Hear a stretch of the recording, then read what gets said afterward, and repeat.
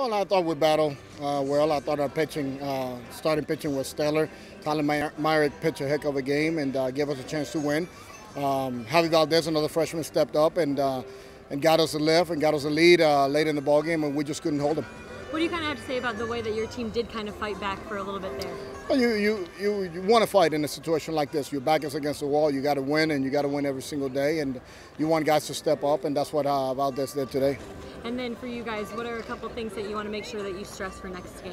Well, I think we got to go through the process. I think we got to play a lot better.